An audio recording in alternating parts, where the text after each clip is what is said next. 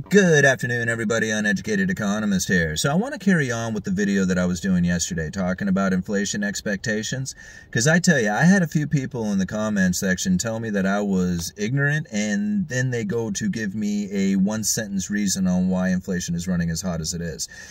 I tell you, I put together articles, speeches, thoughts, analogies. I come out here pretty much every single day to try and give you logical reasons to look at things differently than what the mainstream media or pretty much every other YouTuber out there is trying to tell you. And yet I'm being told that I'm ignorant. Really? I mean, I don't know what it is that I'm supposed to do to try and put a channel together. I mean, I could go and watch somebody else's YouTube channel and just parrot them if you like, if that's what you want to see. But I'm not into that stuff because I'm not into faking things. I mean, I tell you, I don't have anything to sell. That's very rare for a YouTuber out there. Almost everybody has something to sell. I don't. Even if I wanted to sell you something, I don't have anything to sell. Unless you wanted to buy a hoodie, I have that. So now, when it comes to the information that I'm giving you guys, I'm not trying to convince you of anything. I'm not trying to be convinced. We don't have anything to do with monetary policy. It's not up to us. What we do is try and figure out what it is that's happening outside there in the economy and try and direct our lives in the best fashion we can, considering the positions that we are in. That's it. That's what I'm trying to do here. Now, a lot of people will disregard all that information. They just want to see how everything is going to go to hell. And they don't want to hear anything differently from that. Go watch somebody else's channel. I'm not going to tell you that. I mean, I am just simply not going to tell you that because I don't believe it. I believe at some point things will get better. Things always get better. Okay? They do seem bad now, and they probably will get worse for a lot of people in a lot of ways. But at some point things do get better. Everything shifts. Everything turns. Now, I was talking about inflation expectation yesterday, saying that inflation expectation is really what causes inflation. But it's not just inflation expectation that causes inflation. Inflation expectation also messes with the interest rates.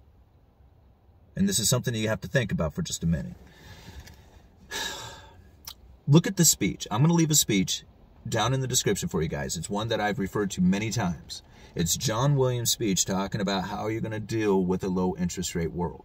They knew that they were going to run into the lower bound, talking about the Federal Reserve. They knew that they were going to hit zero interest rates and that dropping the Fed funds rate was no longer going to be an effective tool for stimulating the economy. They knew this day was going to come.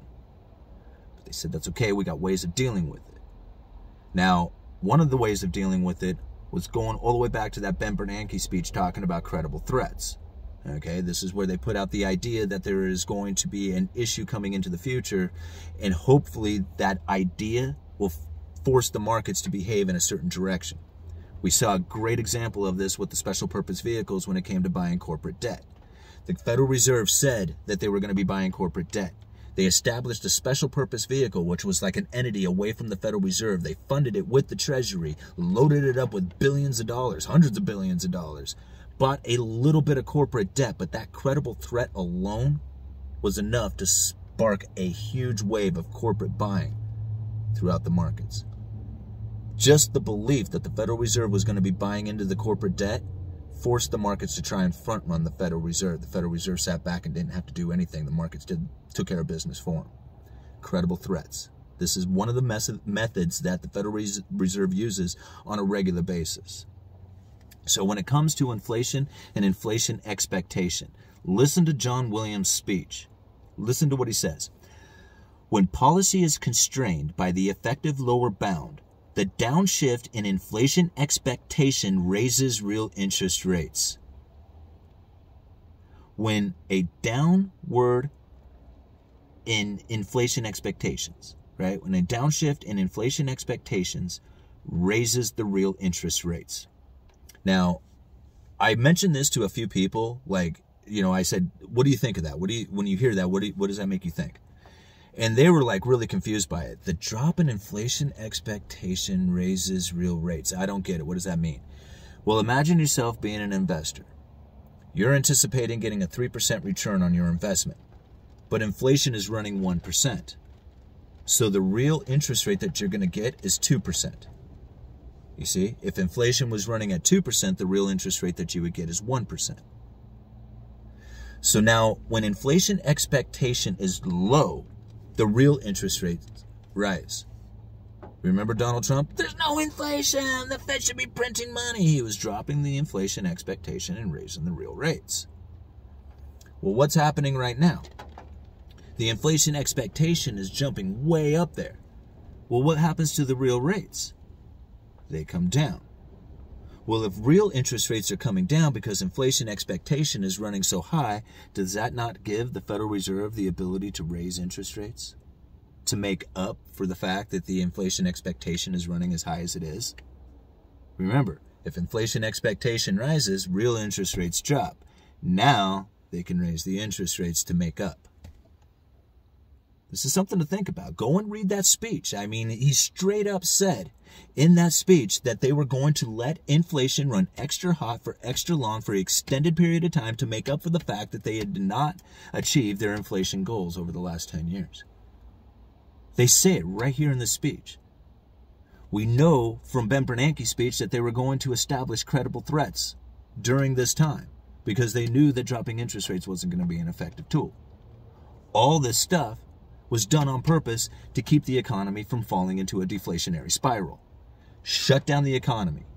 Take all those inventory, get it out of here. You can go ahead and print up as much money as you want. It doesn't matter. The expectation is what we're looking for, and we're getting it now. The real interest rates are dropping dramatically, and the Federal Reserve will soon have the ability to raise those interest rates to make up for that fact. This was something that I tried, I was talking with a friend about it. I was trying to explain it to him, and I don't think he quite got it. I mean, I'm thinking he's getting it now, but this was a very difficult thing to try and wrap your head around. You know, that the inflation expectation rises, dropping the real interest rates, giving the ability to the Federal Reserve to raise the interest rates to make up for this inflation expectation that is happening. Very confusing stuff. But anyway, I'm going to leave a link down in the description for you guys for that. I'm going to leave a link down in the description for the Ben Bernanke speech because I figured those two speeches are probably the most critical speeches that are playing out right now. And that if you could really grasp the idea of what it is that they were trying to say in those speeches, you would see that they are definitely playing out. What else did I want to include in there? I don't know, there's probably something else I wanted to say too, but I can't think of what it was. So I'm just going to leave it at that. Uneducated Economist. You guys let me know.